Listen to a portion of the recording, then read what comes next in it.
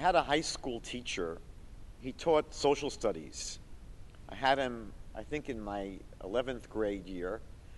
And there's something he said that I never forgot. He would always say to us that in matters of politics and religion, people speak with a degree of certainty inversely proportional to how much they know. And I think maybe one of the reasons that this stuck with me, and I really don't remember anything else I learned in his class. I mean, it's in my memory drive, hard drive back there somewhere, but this is the only thing I can quote verbatim. And I think maybe the reason is that over the years, I've seen how accurate this observation is. It's quite stunning, actually. In the mid-1990s, here in Toronto, I was coordinating Jewish educational programming on the university campuses here in Toronto.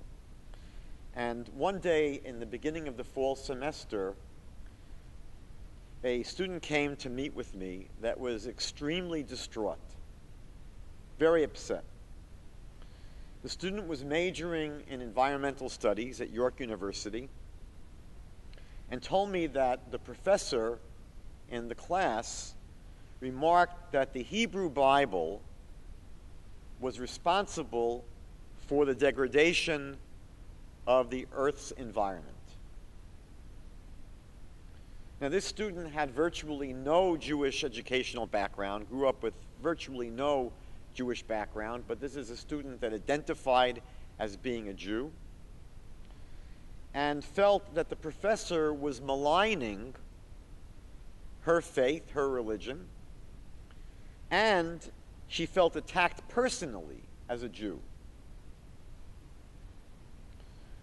So I asked, what was it that the professor said? What exactly did the professor say? Even though I already knew, I was pretty sure I knew what the answer was going to be. And the culprit was a verse in the beginning of Genesis, in the beginning of the very first book of the Bible. In the first chapter, verse 28. And God blessed them, that's Adam and Eve, and God said to them, be fruitful and multiply and fill the earth and conquer it or subdue it. The Hebrew vechiv shuha can be rendered in a number of different ways, sometimes conquer it, sometimes subdue it, and have dominion over the fish of the seas and the birds of the heavens and over all the animals that roam the earth. And on the basis of this verse in Genesis, the professor accused the Hebrew Bible, the Jewish scriptures, of being responsible for the devastation of our planet. Now, the truth is that this is not something that began in the 1990s. Lynn White, who was an American professor of history, writing in the 1960s, specifically implicated this verse in Genesis as responsible for the environmental crisis. And if we think that they had an environmental crisis in the 60s, look at what's happened since then. So already back in the 60s, people were concerned. And Professor White blamed the crisis on the Hebrew Scriptures, specifically this verse in the beginning of Genesis. The British historian Arnold Toynbee said pretty much the same. Writing in the 1960s, he maintained that it was this passage in Genesis that permitted and directed mankind to exploit the earth's natural resources.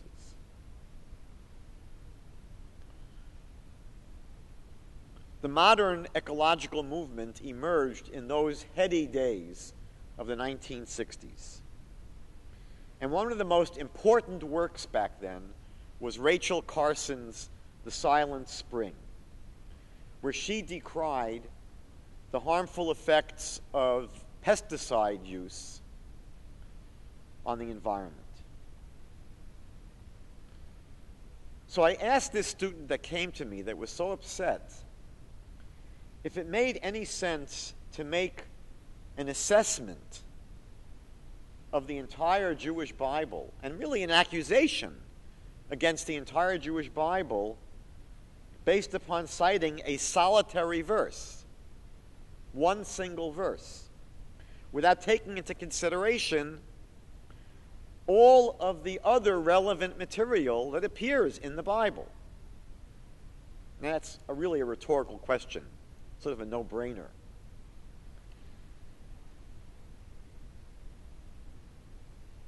And so I suggested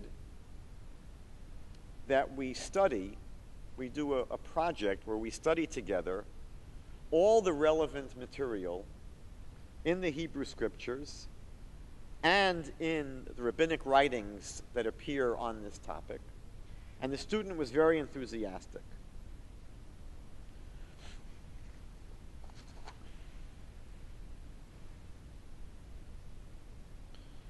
We began our study, again, at the beginning of the school year.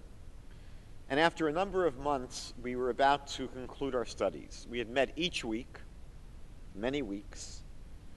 And as we were nearing the end of our studies, I invited this student to a Tu B'Shvat Seder. Now, Tu B'Shvat is the 15th day in the Hebrew month of Shvat. And it is known as the New Year for trees, the Rosh Hashanah Le'ilanot. This holiday usually falls out around February,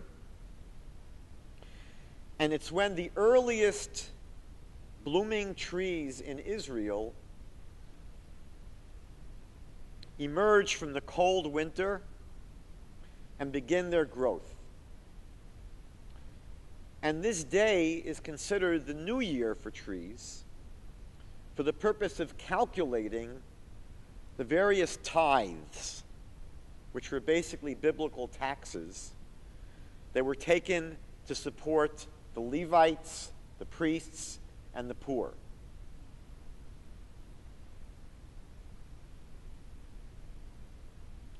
There is an ancient practice, going back hundreds of years, to have a special meal on Tu B'Shvat that is called a Seder. Just like we have a Seder on Passover, the word Seder means order. There's a particular order for the things we do during the evening. So there's an ancient practice to have a Tu B'Shvat Seder, to have a special meal. And during this evening, the custom is to have various fruits that are featured, that are grown in the land of Israel, fruits and nuts, and different colored wines, white wine, red wine, mixing the wines, or grape juice. Now, this originally began as a Kabbalistic practice. It's a deeply mystical program. And today, many people focus the discussion not so much on the Kabbalistic mystical significance of Tu B'Shvat, but they focus the discussion of the Seder on the themes of our relationship to nature, our relationship to trees, and the lessons that we can derive from the different produce of the earth and the beauty of the world. It basically, in modern times, has become more or less an ecological feast. For many students experiencing Tu B'Shvat for the first time, it's a tremendous eye-opener. Tremendous eye-opener. Virtually none of the students that I met on campus when I was the rabbi here in Toronto for about 5 years on campus, almost no one ever heard of such a thing as a Tu B'Shvat Seder. And the students that came to these Seders learned that thousands of years Think about this. Thousands of years before ecology became a popular cause, Judaism had broad concerns and sensitive teachings about how we're to interact with the world around us. Imagine discovering, like the student who came to me, that your tradition, your people, had incredibly advanced teachings going back not hundreds of years, thousands of years, about concerns that the world only latched onto maybe in the 1960s. The students that came to these Tu B'Shvat Seders learn about the numerous Jewish environmental groups today that are actively seeking to educate about these teachings, advocate for these teachings, and implement these ancient teachings.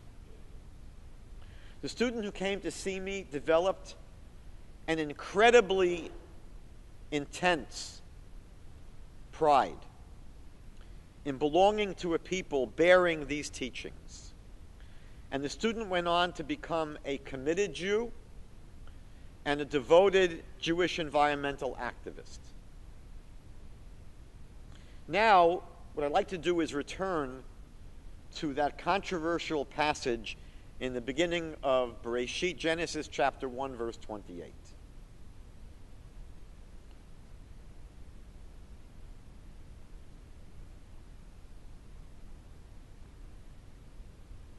So God tells Adam and Eve in this passage they're to fill the earth and conquer it, develop it, work with it. They're to harness the natural resources of the planet. That's basically what they're told. They're told they have a right to harness, to work with, to develop the natural resources of the planet. Now, is this a license to exploit and plunder, which is basically the accusation of the environmental activists that I quoted earlier tonight? Is the Bible's mandate for us to develop and work with, to harness the earth's resources, is it licensed to exploit and plunder? That's the question we want to ask. In the very next verse, you don't need to go too far. In Genesis chapter 1, verse 29, the very next verse, Adam and Eve are told that they do not have carte blanche to consume whatever food they desire. They can't just eat or take whatever they want in the Garden of Eden. Their diets would be restricted to fruits and vegetables and grains. The diet originally intended for human beings was a vegan diet.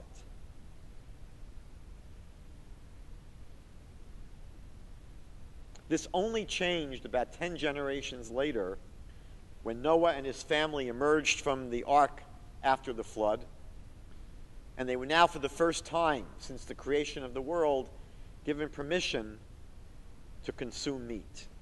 But there were still restrictions placed upon their consumption.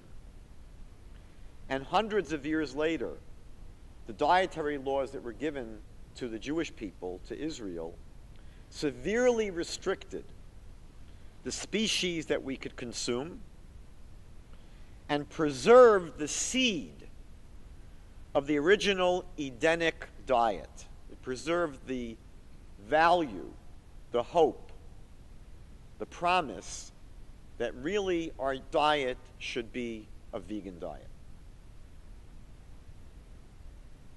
Now, it's impossible to understand. I would put forward to you, impossible to understand how the critics of our Bible could miss this critical passage found just one verse later after the passage that they seek to impugn. How serious are they about understanding what the Bible actually teaches?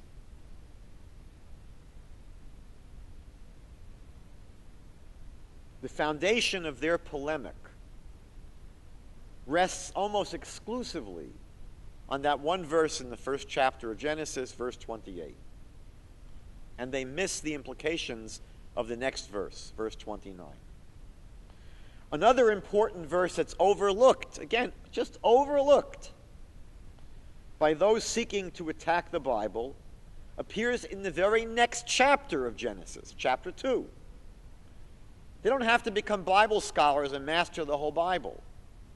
You can find it pretty quickly if they just read on a page or so. In chapter 2 of Genesis, verse 15, we're told that God put Adam and Eve into the Garden of Eden, le'avda u'leshamra. Le'avda, to work it, u'leshamra, and to guard it, to watch over it. To work it and to guard it. So we're told that the world we live in needs to be cultivated and developed. I would say that's the exact same thing that they were told in chapter 1, fill the world, v'chiv shuha, conquer it, meaning master it.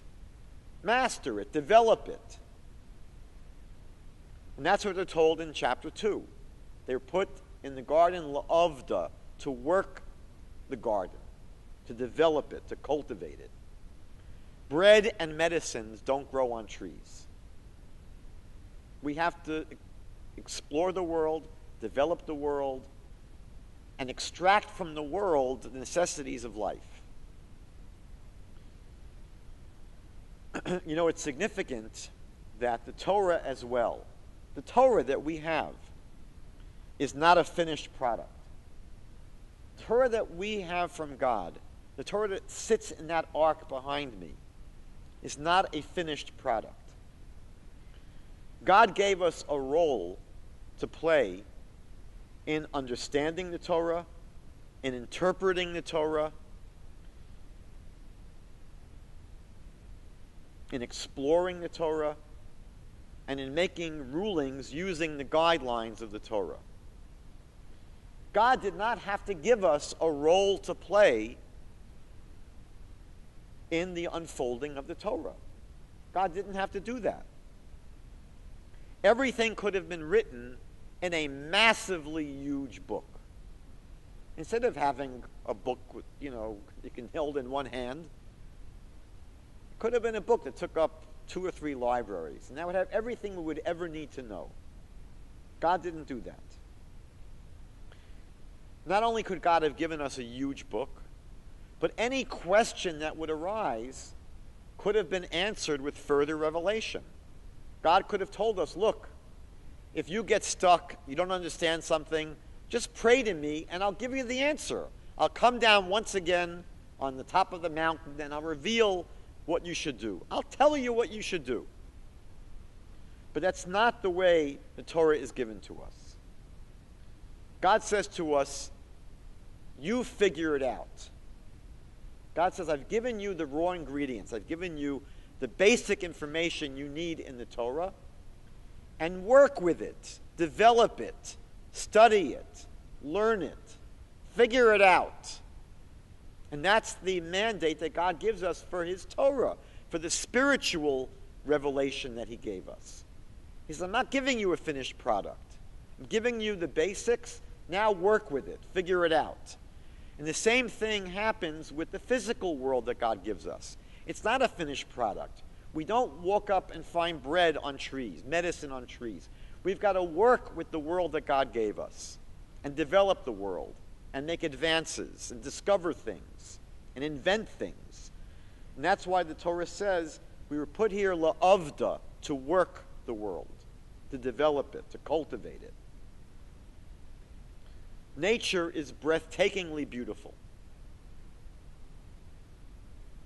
But not only is nature beautiful, so are the incredible discoveries and advances made by science and scientists over the years.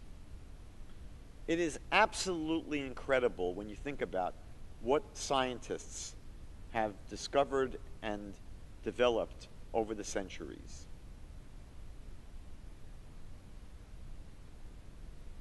Separating of conjoined twins. Think about that. Would that have been possible even 50 years ago?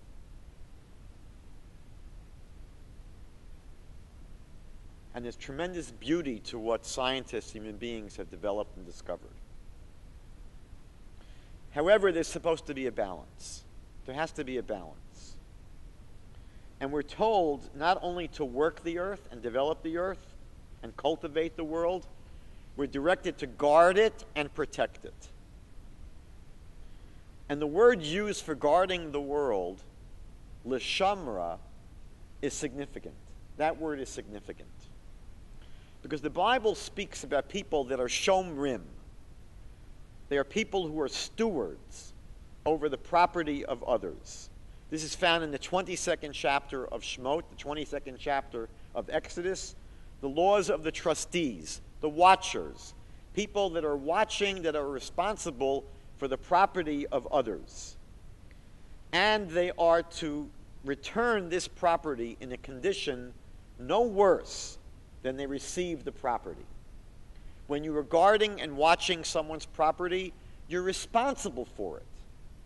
And that's what God says to us when we're in the Garden of Eden. You're here to work the world, but to guard it, to protect it, to watch over it. We're responsible for it. So Genesis chapter 2, verse 15 describes our relationship to the world as shomrim. We are watchers. We are stewards. We are trustees. And we're responsible to take care of that which was placed into our hands. How can any reasonable person assert that the Bible gives us license to rape the environment? How can any serious scholar say that the Bible gives us the license to destroy and ravage the environment? There's a beautiful rabbinic teaching in the Midrash to Koheles, Ecclesiastes. It says, when God created Adam, he led him around the Garden of Eden and said to Adam, "Behold my works." In case you didn't notice, Adam, look at this world I put you in. Behold my works. See how beautiful they are. How excellent is all that I have created. For your sake did I create it, God says. See to it that you do not spoil or destroy my world. For if you do, there will be no one to repair it after you. Again, this is not some modern rabbinic sermon that was given 30 years ago. This is a midrashic teaching that goes back thousands of years. This is a sensitivity of our sages that comes straight from the Bible. Now, the preceding passages make it clear that mankind's place in the world is responsibility, not license. That is our place in the world. We're given permission to develop, but not to ruin. To use, but to preserve. Now, from the assignment of our role, and the fact that we were given the role as shomrim, as trustees, we can see that the conceptual reason for the need to protect and preserve the world stems from the reality that it does not absolutely belong to us. This is something that we have a very difficult time coming to grips with. Because we think that we're the boss. We think that we're the owners. And the truth is, and this is the major message of the Bible, you do not own the world. You are stewards of the world.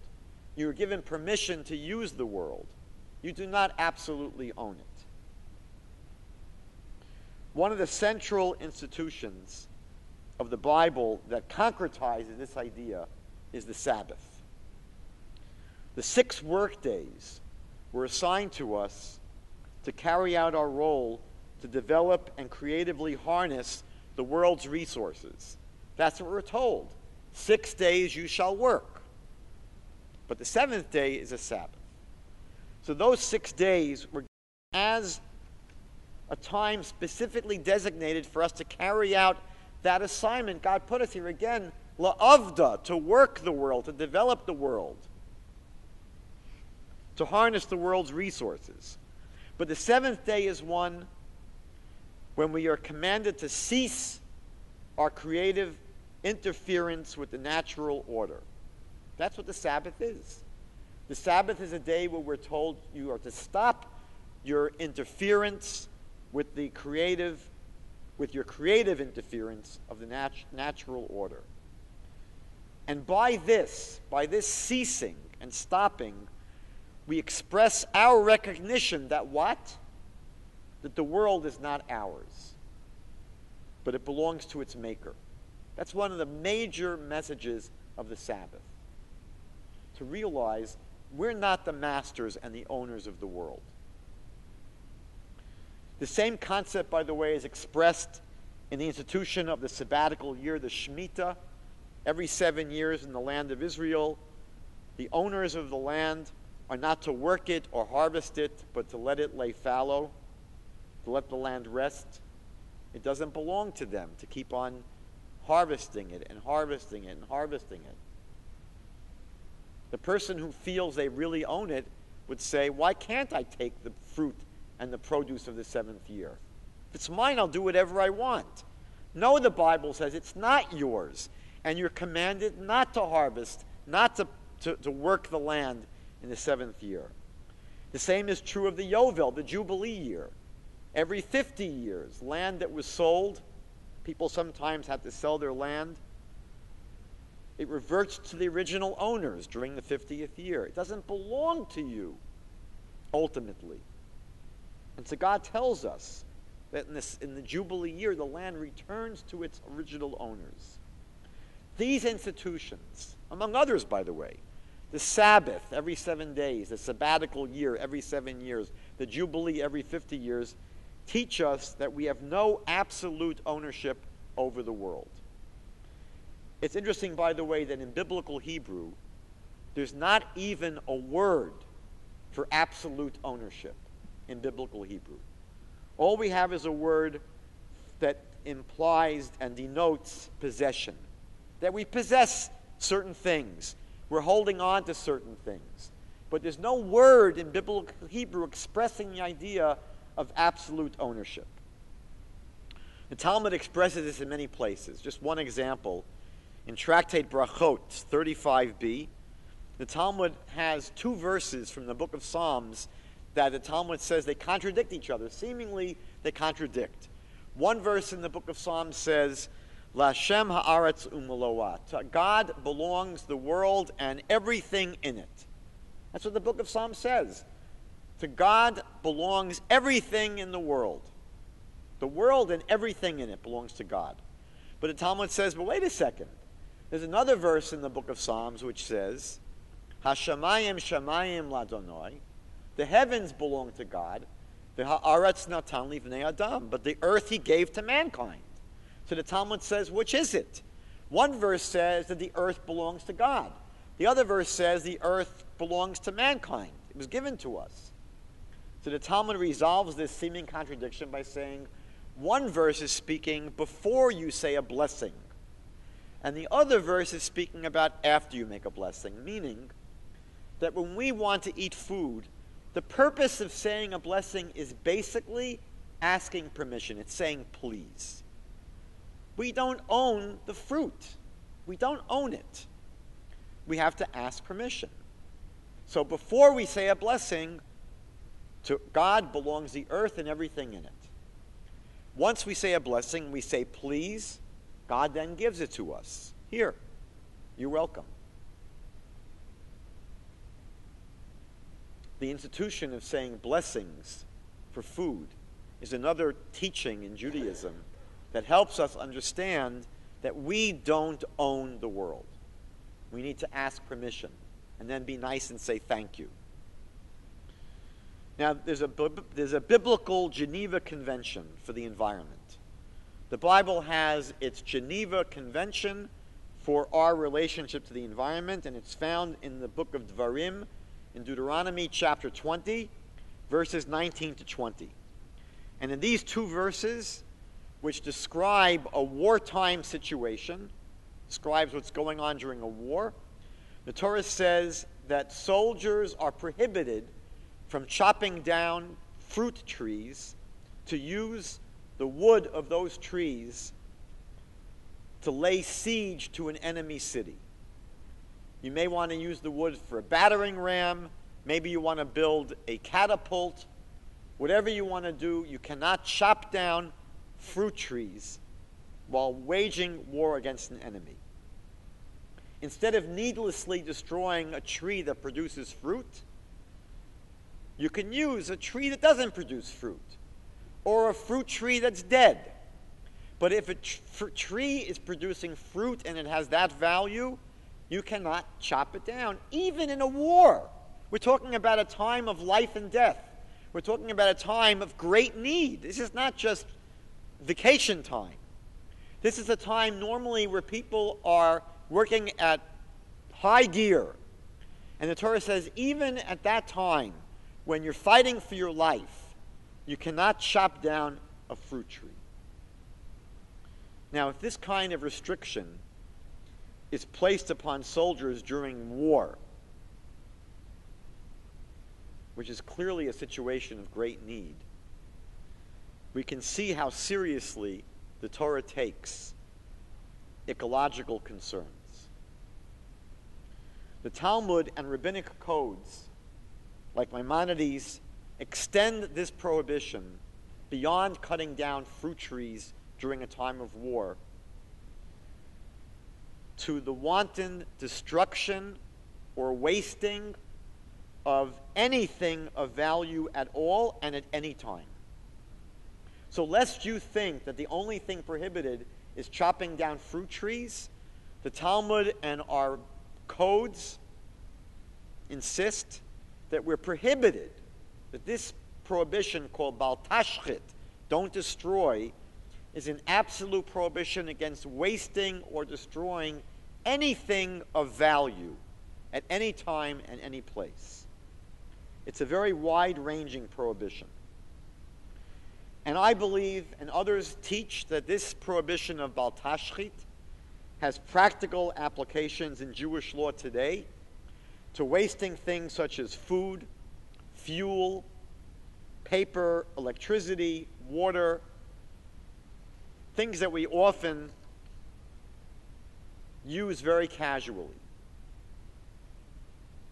And the Torah seems to say that's prohibited. If you don't need to run the water in your house, turn off the sink. If you don't need to keep the lights on, maybe don't keep them on. There are thousands of examples. No one's going to be perfect, but if we're sensitive to the mandate of the Torah, Bal Tashchit, don't waste. It doesn't take a rocket scientist to look around the world today and see how much is being wasted, how much food is thrown out unnecessarily. There's a rabbinic teaching in the Midrash to the book of Exodus that teaches that when God had the Israelites build a portable sanctuary, the Mishkan, in the desert after the Exodus from Egypt, he specifically charged them to use acacia wood, atzei shitim, in the construction of the tabernacle. And the Midrash explains why that wood specifically. So the Midrash says because the acacia tree does not produce fruit. And so the Midrash says that if God did not allow us to use fruit-bearing trees for the making of the tabernacle in the desert, we should similarly be careful when building our homes that we live in, and not to use fruit-producing trees for the wood, and to be careful about the environmental impact of what we do. The Talmud lists, by the way, a number of people who will never see blessing from their activities during their lifetimes. And one of those people who will never see blessing from their activity during their lifetime are those who destroy good trees. It's not something which is just whatever. What's the big deal? The Torah says it is a big deal. Now, there's another way in which the Torah teaches us about the importance of maintaining the integrity of the natural order. Many commentaries to the Torah say that this concern for the integrity of the natural order is the motivation for biblical prohibitions against mixing different seeds in a field, interbreeding different species, or wearing garments of wool and linen. The Torah says that you cannot wear a garment that has wool and linen mixed together. So when you buy a suit, for example, my suit was inspected. There's a place here in Toronto that inspects your clothing. And it looks where there normally would be, let's say, in the collar. They would stuff the collar, line the collar, and it's often a mixture of wool and linen. They make sure it doesn't have it in your clothing. And the Bible prohibits that. Why? Why not mix wool and linen? So some commentaries point out it's just teaching us this idea that we're not to alter the world and play God. The Torah speaks about something called Sidrei Bereshit, the order of creation. And unless you have to, don't mess around with the order of creation. There's a fascinating story in the Talmud, Tractate Shabbat 53b. They tell about a man who had a wife that died and left him with an infant child, a nursing baby. And he was too poor to afford to hire a wet nurse. So the Talmud says that an incredible thing happened. The man grew 2 breasts and he nursed his baby. So one opinion in the Talmud says, wow, what a great person he must have been that this miracle happened for him. But then the Talmud concludes by saying, no, he must have been a very low person, that for his sake, the order of creation was altered. It didn't have to be altered. If he was on a higher spiritual level, he could have won the lottery. He could have found some money. And he would have realized this wasn't an accident. It wasn't an accident that I found the money. It was provided by God so I can hire a nurse to nurse my baby. But this person was so spiritually dense that they would have said, oh, how lucky I am. I found some money. They would not have attributed this to God. So a person that's as thick as this, he would not understand that God was providing for him unless something incredibly odd took place. And the Talmud says that is an indication of his thickness and his lowliness, that God had to alter the natural order for him. The Torah dates back 3,300 years. Think about this. 3,300 years. And it had what is probably the oldest legislation in the history of the world about city planning. We have people today that's what they major in university, majoring in city planning. Probably back in 1940, they didn't even have such a major. And 3,300 years ago, the Torah had legislation about city planning. The Torah required that the 48 Levitical cities, there were special cities where the Levites lived, and there were 48 such cities.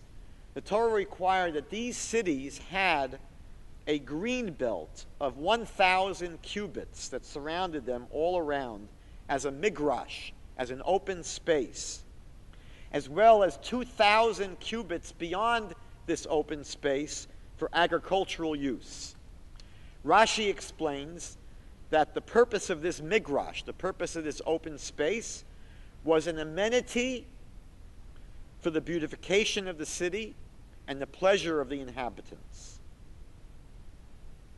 You can't just have building and building and building and building and building to no end.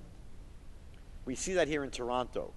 Anytime you find an inch of space, a building goes up on it. We're choking here. The Torah says 3,300 years ago, you can't do that. You have to have a city that's planned with an open area, a green belt around it, and in that open area, that migrash, you can't have any building. You can't have any agricultural use. It's just there for beauty, for recreation, and for the pleasure of the inhabitants. Now, Maimonides says that by extension And by analogy, this teaching does not only apply to the 48 Levitical cities. He teaches it applies to every city. It's supposed to build itself like that. Now, most of what I've shared with you tonight seems like a no-brainer. This does not seem, to me, terribly unusual. Don't waste. Don't pollute. It's not rocket science. The big question is what doctors refer to as compliance. Anyone that's a doctor here knows that you can have great medicine for a patient. If they don't take it, there's gunished helfen, as we say in Yiddish. It's not going to help. And many people are either not motivated or not disciplined or whatever problem they have, they don't take their meds. So doctors are concerned with something called compliance. How do you get people to do what they're supposed to do? And that's the big question here with the Torah's teachings about bal tashchit, not wasting, not destroying, not spoiling the world. How do we get ourselves and the world to implement these reasonable teachings of the Torah? You know, the mistake of Greek philosophy. In Greek philosophy, they had what is referred to as the theory of knowledge. Greek ethics was based upon the theory of knowledge. The early Greeks believed that the problem with ethics is that people don't know that which is right.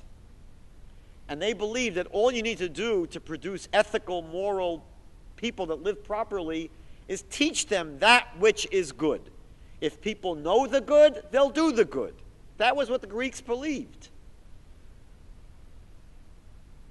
It's hard to believe that the Greeks were so smart that they actually believed this.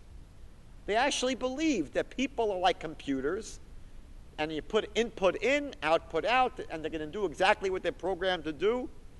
We know how false that is, because we know that people are not just brains. We're not computers. We're not so logical, where if we know that which is right, we're automatically going to do it. Because the human being is not just a brain. We have a will, we have a heart, we have desires. And the big problem we face is that when there's a battle between our head and our heart, we know who's going to win. The Torah says that the heart is very, very powerful.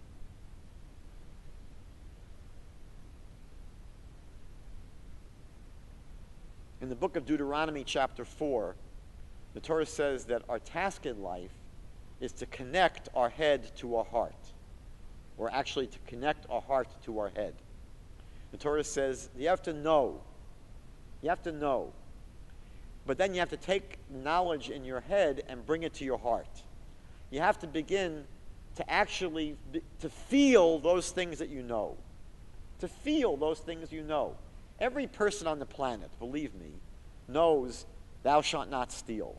You're not going to find a person on planet Earth who's going to say to you, you're not supposed to steal? I never knew that. When did you come up with that one? Every human being on the planet knows thou shalt not steal. How many people on the planet steal? It's incredible how much stealing goes on. Of course, we rationalize it.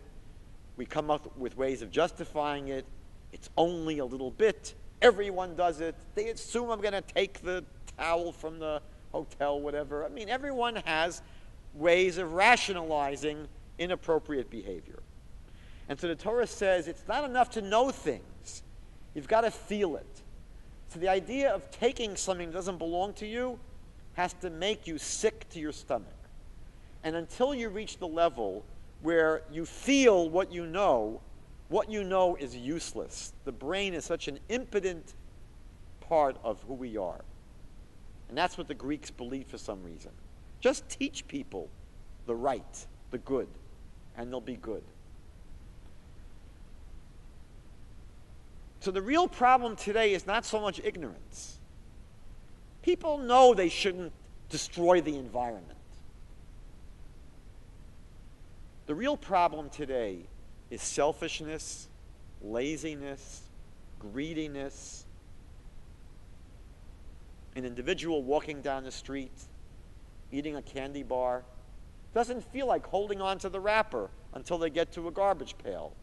Boom! Throw it right on the street. I was once driving in New York, I'll never forget this, and someone threw half a watermelon out of their car onto the West Side Highway.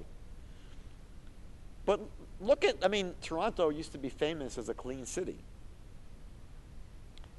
I've been here 25 years. I've seen changes. It's not as clean as it used to be. Why? What happened? Did little pieces of candy wrapper become so heavy people couldn't hold on to it? So there's an ethic. There's a sensitivity. There's a moral sensitivity to wanting to have a clean city and to realizing it's simply wrong. It's disgusting to throw your garbage on the floor. That's the problem. It's not ignorance. It's laziness, it's selfishness, it's greed. Corporations that are more concerned with the bottom line and with paying off their investors rather than what's going to be in the environment in 25 or 50 years, they're so incredibly short-sighted, it's simply a matter of greed. Why spoil the profit margin by making our companies more ecologically responsible? It's just not profitable. So we have today a moral problem, not an intellectual problem. We have a spiritual problem, not a lack of knowledge.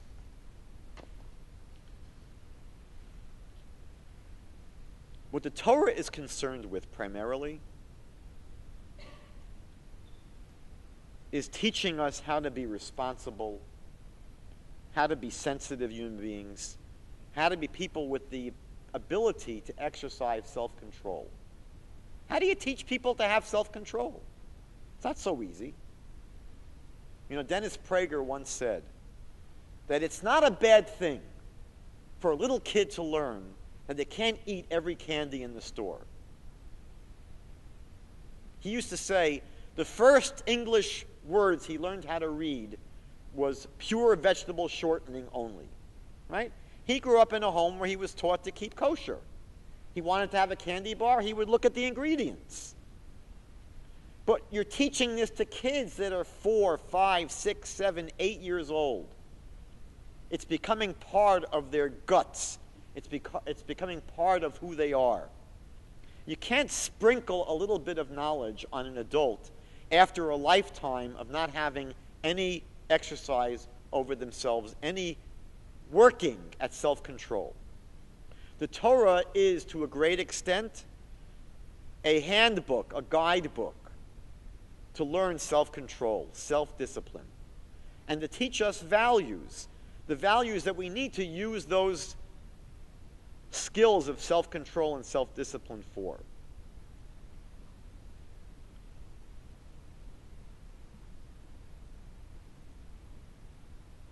The Torah spends a lot of time teaching us about how to get along with our friends and neighbors. Tremendous teachings in the Torah. For example, not speaking lashon hara, not gossiping, not speaking about other people. This is rampant. You want to do an amazing exercise, monitor your conversations over the next week. Listen to what people talk about at work. And listen to how many of our conversations are about other people, about my neighbor, about my spouse, about my boss, about my employee. The Torah has a tremendous amount of teaching about how we're to get along with other people. Because unless we can get along with other people, which is a daily activity, almost every minute of the day, we're not going to be the kind of people who can control ourselves when it comes to how we care for the environment. If we can't take care of the bottom line when it comes to being responsible and disciplined in our interactions with other human beings, it's going to be almost impossible for us to be the kind of high moral people that are going to be disciplined when it comes to taking care of the environment.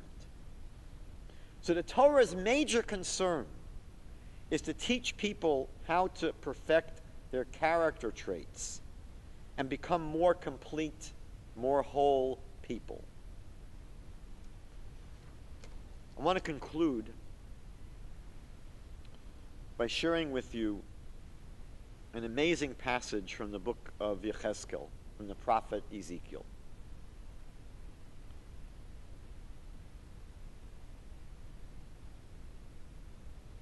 In the 47th chapter of Yechezkel, the prophet was shown a vision of a polluted ocean. A polluted ocean with fish and other marine life that are dying. Everything's dying. And then we're told that a small trickle of water emerged from underneath the holy temple. This is what he sees in his vision. An entirely polluted ocean. Everything is dropping dead because it's such foul water. The word that's used in the prophet here is the word for polluted water, the kind of pollution you see in an open sewer. That's the word that the Torah uses in the vision. That's what he's seeing. That's how disgusting this water is. And he sees a little trickle of water that's coming from underneath the threshold of the temple. We know that water symbolizes Torah. Throughout our rabbinic writings, water is symbolic of Torah. And the temple, the holy temple, that is the sanctuary. That's the place of the Torah. And what happens in this vision? This little trickle of water, this little stream of water, grows to become a great stream. It increases in intensity and size. And what happens is, as it's growing, the shoreline of this great emerging water, you see, or he sees in the vision, all kinds of beautiful fruit trees growing. Previously, there was a polluted ocean where everything was dying. And as the water pours into this, he sees in the vision beautiful fruit trees. And the leaves do not wither. And the fruits never stop growing. And when these waters finally reach the ocean, the polluted ocean waters, the prophet is told, are healed. That's the word that's used. The waters are healed. They were diseased, and now this water that trickles in and comes in heals the waters. And all of the fish that were dying in the waters, they return to health. They're restored to health. What do we see here? We see a vision that one day the paradise that we once had in the Garden of Eden, which was an ecological paradise, will be restored. And how will that happen? Through the teachings of the Torah.